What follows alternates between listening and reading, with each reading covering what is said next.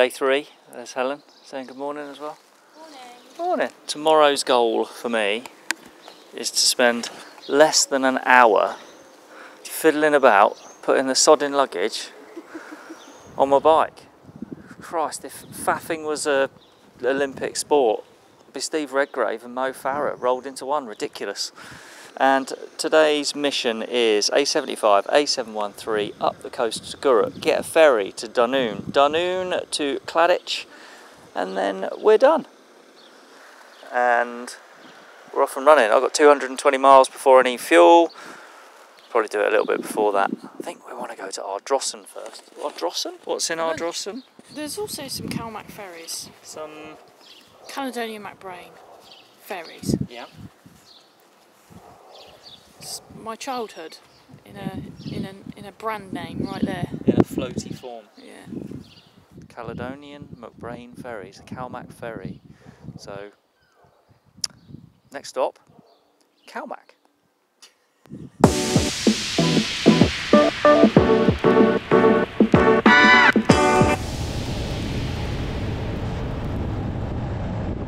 This was one of the bits of our trip I was looking forward to the most. I love this road up to the west coast of Scotland. If you're ever headed up this way, then check out the A712 and A713 from Crocketford up to Ayr. You won't regret it.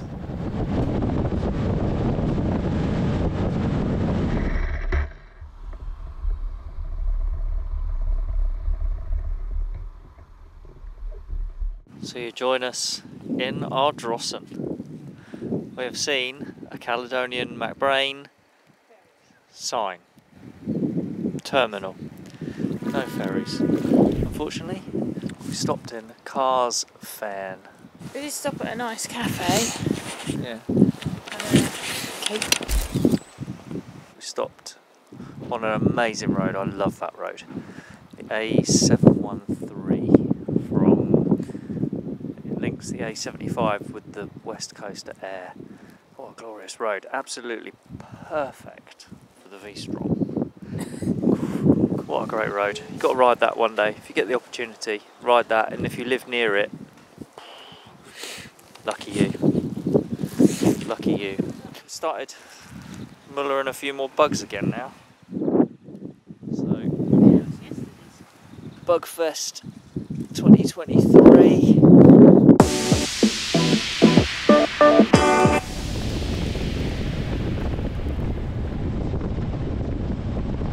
The road north from Ardrossan is pretty straight, thankfully. If there was much to do, then you wouldn't be able to enjoy the view. The sea is so close that I reckon the spray would hit you in the face on a windy day.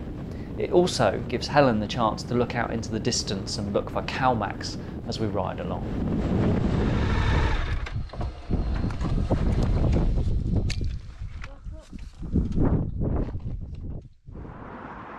We were on the way to Gurrock to catch a ferry to Dunoon, and I knew they were frequent, so we had a bit of time to stop and enjoy the views. Helen's love of ferries brought me a whole new meaning to gazing out to sea. I had my fingers crossed she'd spot one of her beloved Calmacs.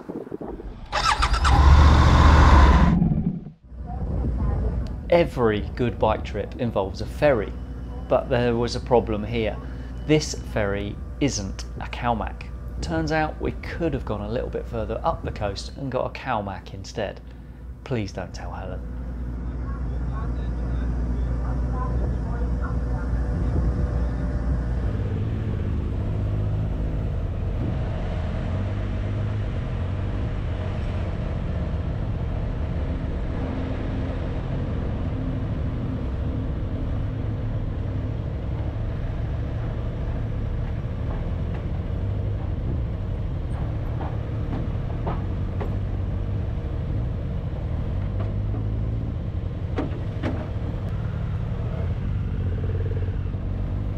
Fresh off the boat, it was time to get fed.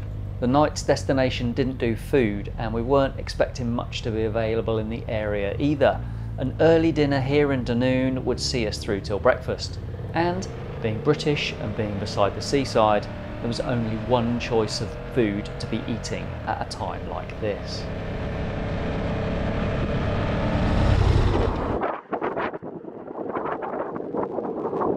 fish and chips done, and what a view to have our fish and chips by. Good fish and chips? Yeah, it was mega. Yeah? I mean, I've got it everywhere. Well, that's alright, you can have it again later, can't you? So it feels like we're kind of around the corner from where we're stopping tonight, but we've got another hour and a half to do yet, and it's about 5:30, so about 7 o'clock, landing in Cladich. Ready to go, go, go? Yeah, go, go, go.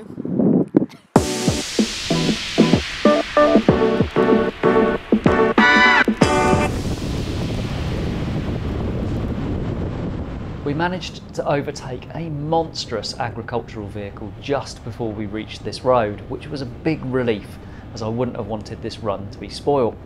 There's a more direct way to tonight's destination, but I knew this road and I wanted to ride it again.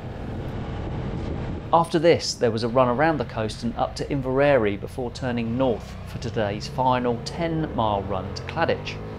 Hindsight tells me it could well be pronounced Cladic. Oh well. Too late now.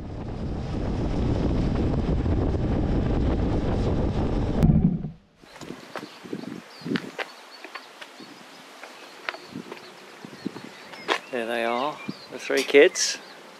Three? Helen, Hetty, the V-Strom, which doesn't have a name. So here they are, we've made it to Cladich. We're at a really cool B&B. And we're on the move. We're going to fly Helen's drone. And up we go.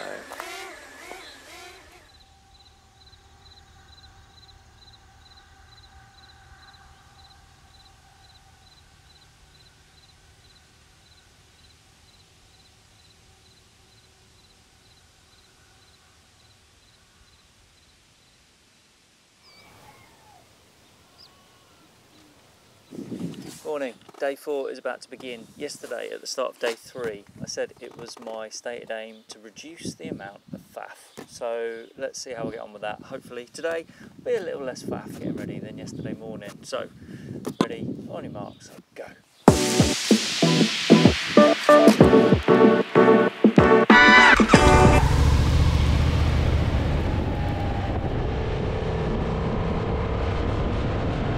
Probably the coolest thing about riding in Scotland is that you can make progress and enjoy the roads and scenery at the same time. In England, A roads are mostly busy and often dull. This run up through Dalmally on the A85 and onto the famed A82 just north of Tyndrum was enjoyable and also quiet. We were truly getting up into the Highlands now and home seemed a long way back. The weather wasn't exactly spoiling us, but I guess that's all part of the adventure. As the James Bond landscape around Glencoe came into view, I knew Helen's voice would be coming over the intercom very soon to request a photo stop. No problem.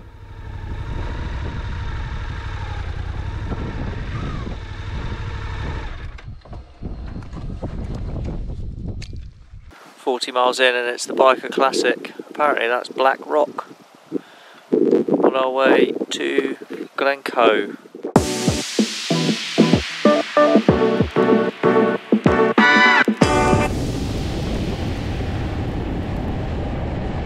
What was that I was just saying about quiet roads?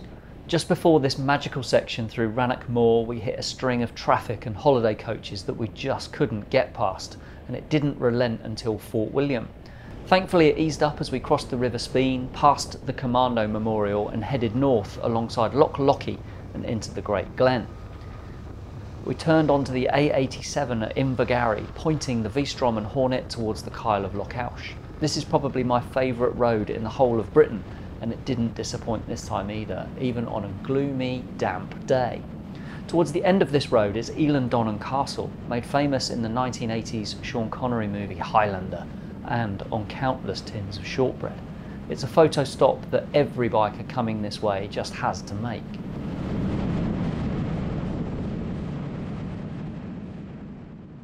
Here's the obligatory shot of motorcycle with Eilean Castle.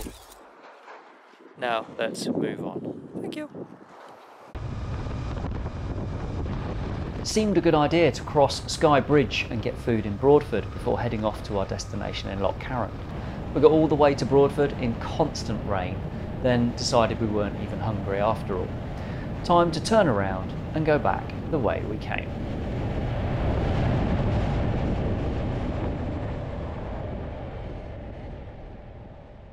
Into day 4 and we are in Lochcarron. There's the bikes, or the kids as Helen will call them. So Helen's inside, she's not feeling great. I think the cold has got to her a bit today. So quick cup of tea, go and find some food, and then we'll be back out tomorrow morning. See you later.